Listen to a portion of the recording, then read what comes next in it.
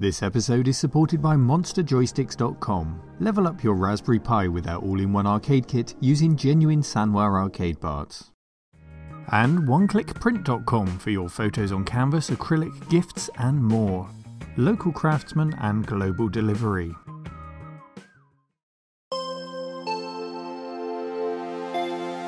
Computers. Some laid the foundations for the home micro industry.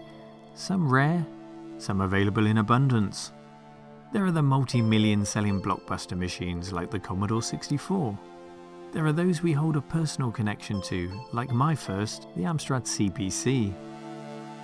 But then there's what we have today, the stuff of legend.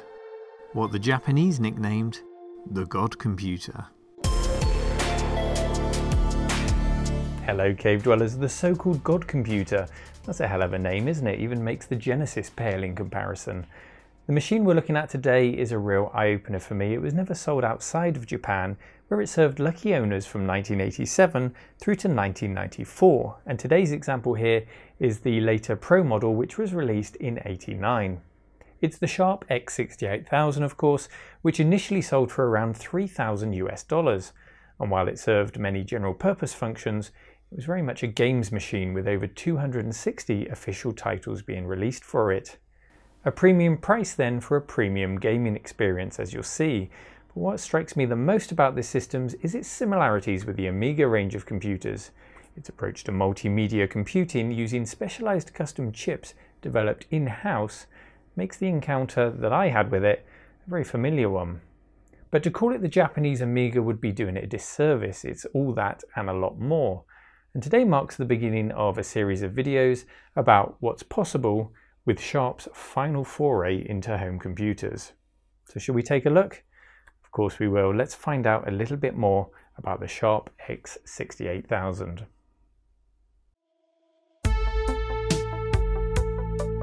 Let's take a look then. Late 80s and early 90s home electronics certainly had a distinctive look. This machine's styling is more akin to a hi-fi than a personal computer. It wouldn't look out of place with a record player on top of it or a cassette player below, perhaps missing only the orange glow of an old LCD screen. You'd be forgiven for mistaking the two 5¼ floppy drives for slot-loading CD drives, but they are very satisfying floppy drives indeed with a motorized eject mechanism. A soft eject can also be triggered by software, which feels a little odd. I'm used to these drives being all clunky with manual locking mechanisms, not sleek and power assisted. The Sharp's function is given away though by the front ports running from a bright orange power button all the way through two MSX compatible joystick ports, a headphone jack, volume control, interrupt and a reset button. The interrupt button triggers an NMI or non-maskable interrupt. Typically, this is a signal which saves the state of the system for debugging errors while developing. We have a single speaker housed on the right hand side of the system, and that volume knob controls the speaker or headphone volume depending on if you have them plugged in. It's all very nice indeed, and you can also see a HD busy light or hard drive busy light there, suggesting we can use a hard drive, and later on today we'll be doing just that. A keyboard port on the left here rounds off the front panel. Floppies automatically boot up when you turn the machine on, so you can, for example, play games without a keyboard, but you'll come unstuck before long. PS2 style PC keyboards aren't directly compatible with the Sharp, but they can be converted easily to work with the machine. This sexy looking Sharp mouse looks great beside the keyboard. It is of course a ball mouse, but this one's held up well and it's supported both on an operating system with a GUI front end and in games titles such as Lemmings or Populous. While the machine was released only in Japan, it could use an operating system developed by Hudson named Human 68K, and more often than not that was the commonly used OS. It was very similar to MS-DOS in that it uses English commands. NetBSD and OS 9 operating systems are also available. The keyboard then features both Latin and Japanese characters, as well as additional keys such as XF1 to XS5, Opt 1 and 2, and Roll Up and Roll Down, which sounds like it should have electric windows somewhere. It's not unpleasant to use, but doesn't use mechanical switches, so it's really nothing to rave about. But for the era, it does have some very nice ergonomics. There's a gentle curvature to the keys from bottom to top, and a bar to rest your wrists on while typing, which does make prolonged use all the more comfortable.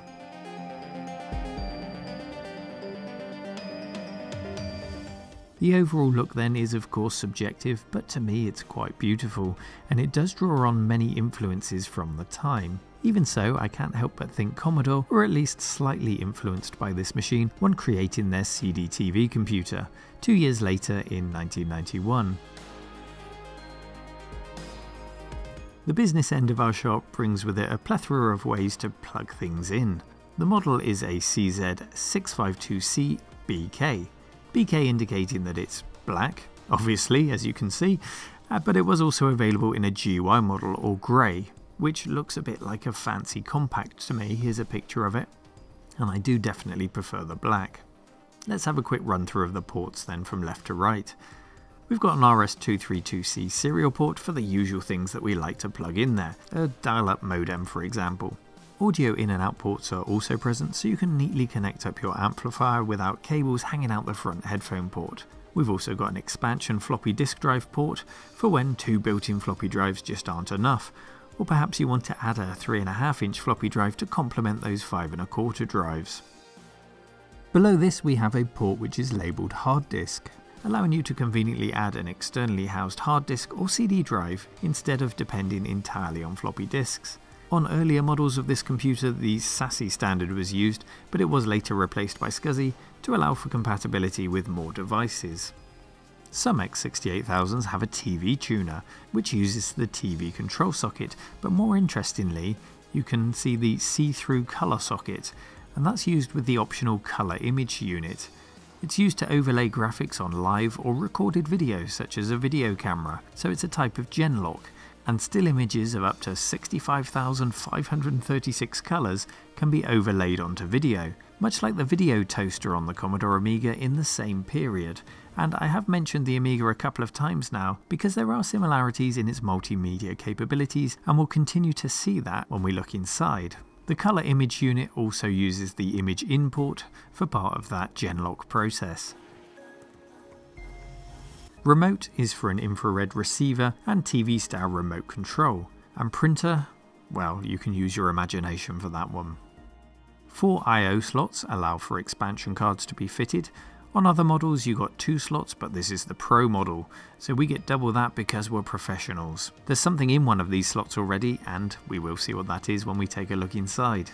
The ports tell us an interesting story then, with signs of video editing capabilities, room for expanded storage, and plenty of options for office productivity, like adding a modem and a printer. For the full picture though we need to look inside, but first I want to show you a little of what this machine is actually capable of.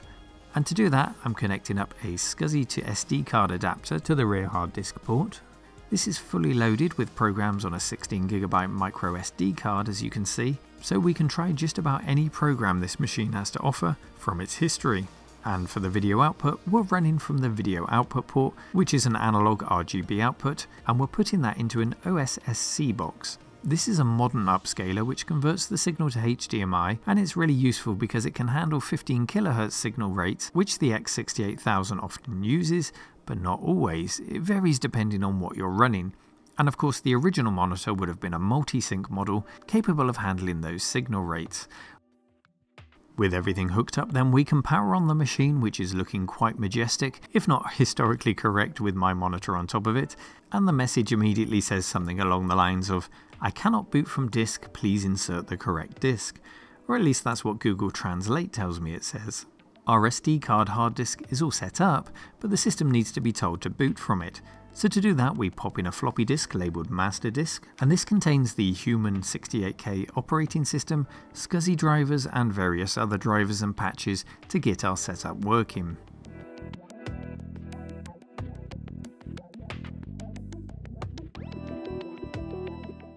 Once we're booted to the floppy, MS-DOS users will feel quite at home. We can see command version 3, very much like command.com in MS-DOS, and echo off, which is an identical command in DOS to suppress output in a batch file. The prompt even shows A, as we're in floppy drive A. If we type dir, we get the contents of the current directory, all very familiar, and you get the picture. There's even an autoexec batch file and a config.sys file. Executable files though do have an X extension instead of exe, so there are some subtle differences. To get this working then, we'll go into the SXSI directory on the floppy. Notice the prompt doesn't update to show the current directory, but we are now in here. And then we'll run the boot set command. This installs a bootloader into SRAM, which will run on every reboot.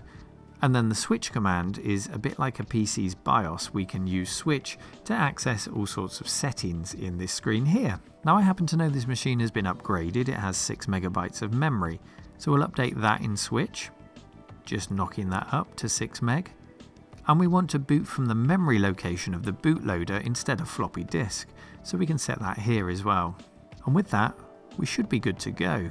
We'll reboot the machine with no floppy disk inserted, and sure enough, it loads from the SD card in the SCSI port, and it boots through to LHES or LH File Extract Selector, which is a nice easy program we can use to navigate around the directories on the SD card and launch programs that look like this.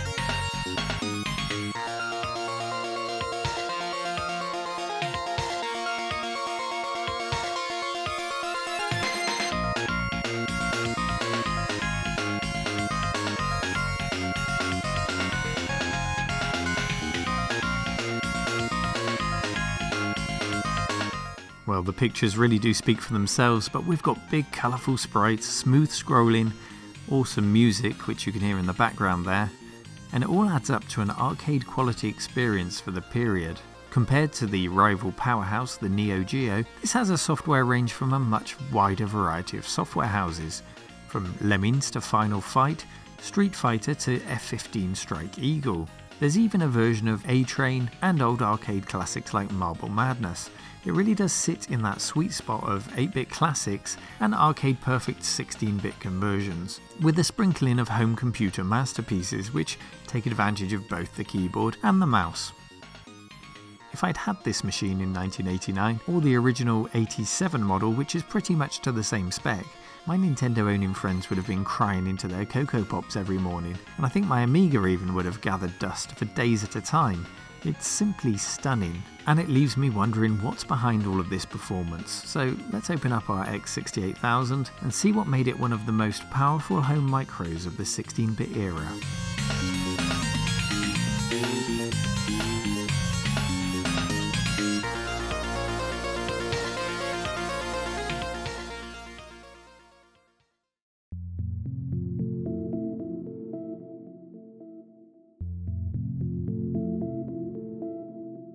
Gaining access to the machine isn't too tricky. It's clearly made to be upgraded and worked on, and with the drives, power supply and expansions removed, we can start by looking at the system board. In terms of build quality, the chassis really is just like a PC of the time. It's nothing to shout about in terms of quality. There are plenty of sharp edges, with a plastic front fascia which pops right out. This is not a workstation by Silicon Graphics or Digital Equipment Corporation standards, that's for sure, but on the whole it's very nice. We've got two main boards in the system, which are joined in the middle. On the left is the main system board, and on the right it looks like we've got SCSI, peripheral controllers, and a sound chip, as well as a battery which was replaced recently thankfully, because they do love to eat system boards when they leak. The original design was a twin tower style, which looked great, and so these boards or similar revisions of them would have been upright and next to each other in the tower. Our 1989 Pro version though isn't hugely different to the 87 base model, the major difference being the desktop form factor and the design just being tightened up a little. At the heart of the machine we have the CPU. This is the ever popular 68000 CPU in a 64-pin DIP package produced by Hitachi, and it runs at 10 MHz. The 68000 was used in many arcade machines at the time, and this machine was aimed at gamers, so it does follow that this is based on the same architecture to ease game development, which companies like Capcom used it for and in fact based future arcades on. Yes, the Capcom CPS-1 system was based on the Sharp X68000. Compare it though to the Amiga 500, which was also released in 1987 with the 68000 CPU at around 7 MHz, and it's nice, but it's clearly not solely responsible for the performance we're seeing over the competition. Scattered around the board there are chips we'd expect to find, such as the Direct Memory Access Controller to manage access to 1 MB of system RAM. Again, very nice, but the magic comes from the supporting cast of chips with friendly names to help us identify them. And they include Scotch, which is the system controller. In previous iterations this was called Buddha or Messiah, and religion has given way to alcohol in its naming convention here. Between the display chips, this machine could output at 14, 24 and 31 kHz with up to 65,535 colours and with a maximum resolution of 1024 by 1024. Pretty impressive. The final model released supported 1280 by 1024 with 16 million colours. A range of custom chips help to flex its visual muscles and push them to the monitor and ultimately your eyeballs. And they are VIPs, which is the video controller itself, supported by Cynthia, which is a hardware sprite controller. So this is the powerhouse that's shifting those huge arcade quality sprites around the screen. Up to 128 16 by 16 dot sprites could be defined, and up to 32 sprites could be displayed on one horizontal line. This is impressive stuff, and it could be upgraded to support up to 1024 sprites with add-on cards. I mentioned earlier that Capcom based the CPS-1 arcade boards on this machine, and they upped it to 256 sprites. So an example of that difference can be seen in the game Final Fight, which on the face of it is an arcade-perfect port on this machine. You'll never see more than 4 enemies on screen at once on the X68000, but you get double that on the arcade machine. It's impressive nonetheless though when you consider Sega's flagship console when the X68000 was launched was the Master System. Further chips for the visuals included Vicon, the CRT controller, and Cathy, the video data selector, which worked with dedicated video RAM in the form of 512K for text, 512K for bitmapped graphics, 32K for sprite memory and 16K of static RAM. Everything about that cluster of custom chips really was designed to try and give the most impressive visuals for the time. Great graphics of course should be supported by great audio. And that's exactly what we had here, with a combination of the Yamaha YM2151 FM synthesis chip, giving 8 voice stereo sound, and an Oki MSM 6258V PCM chip for those sampled sounds. The Yamaha chip was also fitted in arcade machines starting with Atari's Marble Madness, Williams pinball machines, Capcom, Namco and Data East offerings, so the music sounds instantly familiar to gamers of a certain vintage.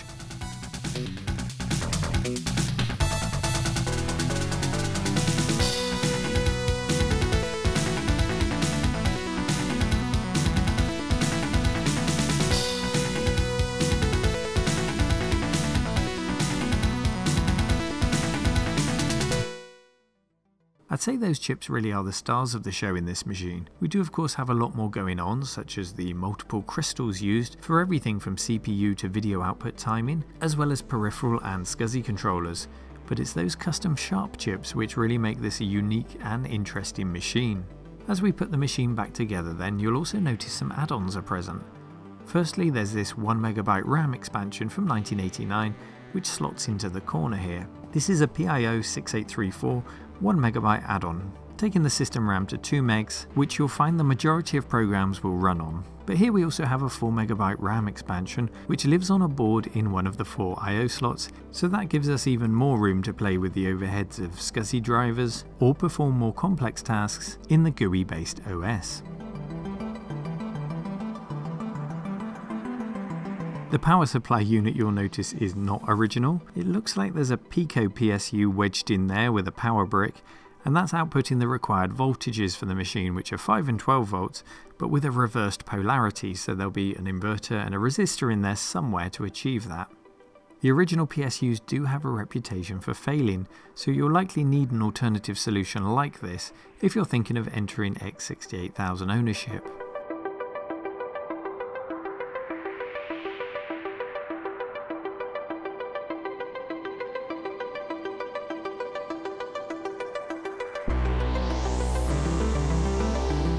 And and there it is, all back together and ready to be enjoyed once more.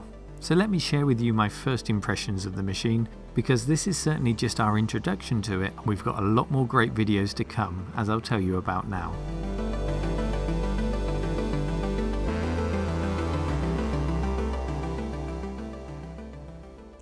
Impressed? Well, I know I am, and it really does make you feel like a kid in a sweet shop using this thing. I've only just scratched the surface of what's possible with it and what's to be enjoyed on it. Street Fighter 2 feels like the perfect conversion, better even than the Super Nintendo or the 3DO ports, which are highly regarded. We haven't even got round to seeing the professional side of things. There are just too many games to be enjoyed first before we get onto that. So here's what I'll be doing to share more of the X68000 with you. Coming soon, there'll be a 3-hour live stream showcasing the system for you. I'll be joined by friends like these guys. I'll be taking both your requests and theirs to see what we should play on the stream, just while hanging out and chatting with you. And I want to punish Neil quite badly for his sins. Thanks. Alright chaps, settle down. There's also a possible restoration series, as we recently won an auction from a Japanese auction site, and it's just a job lot of broken X68000s. So if we can make something work out of all those, get one or more working systems, that would be great, and I'd like to share that with you on a video. Gary, who very kindly loaned us this system, he'll be on the live stream as well, but he's also just purchased a MIDI card for it. And I, quite fortunately over there somewhere, have some MIDI devices which are compatible, and some games like Final Fight, for example, natively support MIDI output, so it'll be fun to demonstrate the difference between using the onboard Yamaha and Oki chips and the MIDI sound as well, just to see what sounds better. I hope you enjoyed getting to know the Sharp X68000 Pro as much as I did. It kind of blows my mind to think that in the late 80s and up to the mid 90s in Japan, they were enjoying such an impressive system. All the while, I was completely unaware of it. Maybe it did pop up from time to time in things like Edge magazine or gaming magazines at the time, but I certainly knew nothing about it. And I'm glad I've discovered it, and I'm going to make the most of it. It's a great system. I hope some of you get to experience it, but if not, I'll be doing my best to share it with you in future videos. And until then, thank you for watching, and take care.